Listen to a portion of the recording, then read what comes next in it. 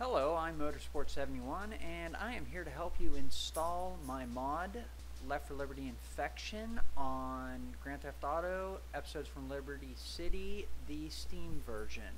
Obviously what you're going to need is my mod. Download that. You can get it from gta4mods.com. You're also going to need .NET script hook version 1.7.1.7. It'll also come with script hook, and you're going to need an ASI loader. I use XLiveless. We'll get to that in a few. The first thing you're going to need to do is open up your app.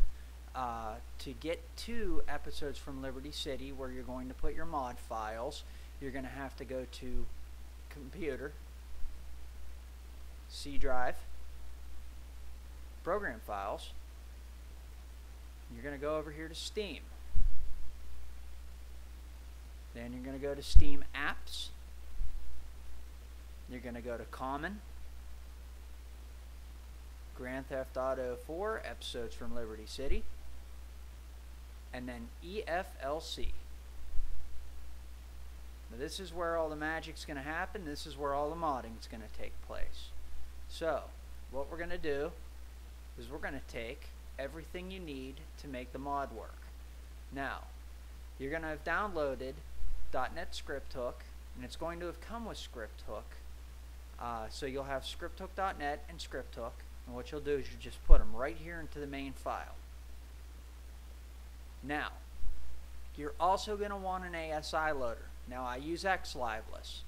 Now, first thing about modding is you make sure you read all readmes. They contain information. Information is vital. Secondly, the ASI loader I use, XLiveless. XLiveless moves your save files. It also removes online play. Don't say I didn't tell you so. Now, back to that. You'll have your ASI loader. You'll have your script hook in your scripthook.net.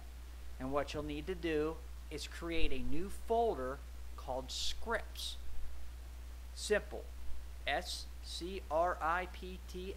Scripts. Now, you'll take my mod, Left for Liberty, open it up, open up the scripts folder, and copy everything over to it, and just delete the README, which you should have read. But I'm not going to read you, because you can read. I hope. Now, you should be ready to go. Let's launch it and find out.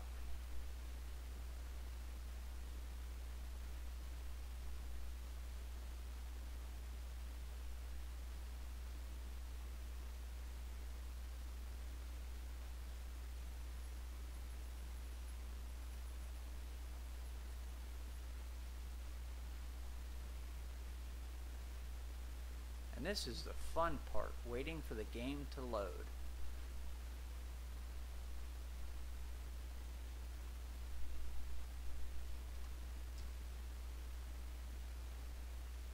And yes, the frame rate's going to be terrible and the graphics are going to look terrible. I am using a screen capture software, not actually anything for catching games. So I apologize. This probably is choppy as hell right now. But this is just to get the point across that the mod is working. I hope.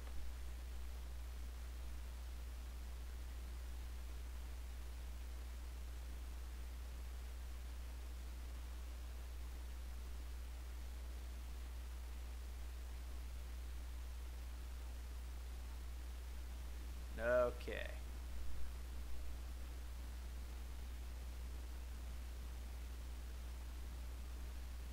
Get the hell out of this bar, if I can ever remember how to do it.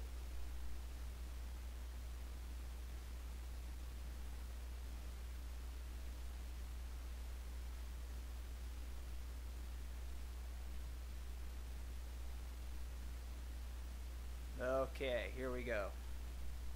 F7, Left for Liberty on. F4, Zombies at Night activated, kicked on. just to check it, which is the new addition to the mod. Kick them off. Have a wonderful day. Oh, and if you want to double check, hit the tilde and you'll have yourself a console that should come up. That'll be the definite tell-all. Alright, again, motorsport71. I hope that helped you install the mod for a Steam app. Have yourselves a wonderful day.